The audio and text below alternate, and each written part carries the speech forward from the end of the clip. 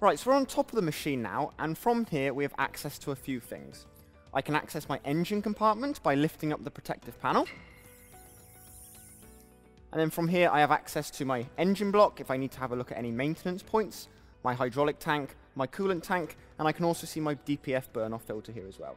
So again, if I need to carry out any maintenance intervals on the machine, or also when I'm blowing down the machine, keeping it nice and clean, this gives me better access to the engine in a whole. Additionally, if I've just carried out maintenance on my engine, but I want to get into my Graintank, I now have better access for that on our new LEXION machines. All I have to do is have this side panel down,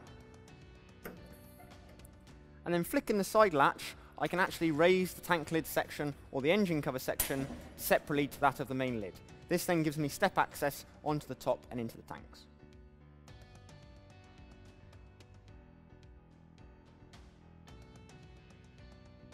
So on top of the machine, we can also see our main clean grain elevator.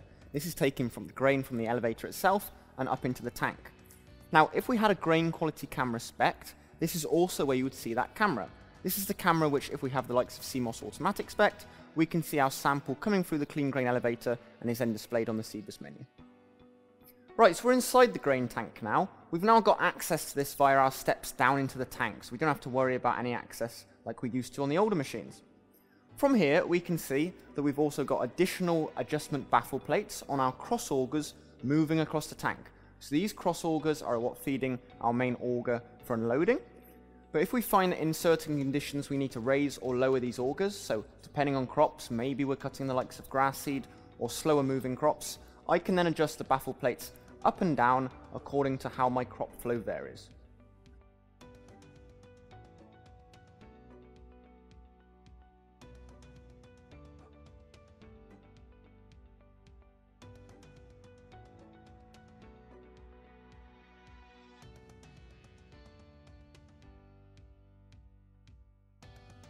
As well as that, we can also see our larger back window on the back of the cab. Now from here, we can turn these side flaps, and we can actually move the window forward so that we can get at the pane of glass for cleaning it if it becomes dirty. And also, we can see our tank sensors mounted to the tank itself. So you can see the various sensors, whether it be the 50% sensor, the 75% sensor, or the 100% sensor. These are the sensors which are registering to our CBUS to tell us how full our tank is. Also, we've got our GPS dome mounted inside the tank lids as well. So depending on your GPS system, if you do or don't have it, you'll see this dome fitted. Also from inside the tank, we can see our paneling where our quantimeter sits. Now, the quantimeter doesn't require any adjustment outside. All it needs is adjustment or calibration through the CBUS menu itself. But it's just worth noting that underneath this panel is where our quantimeter system is located.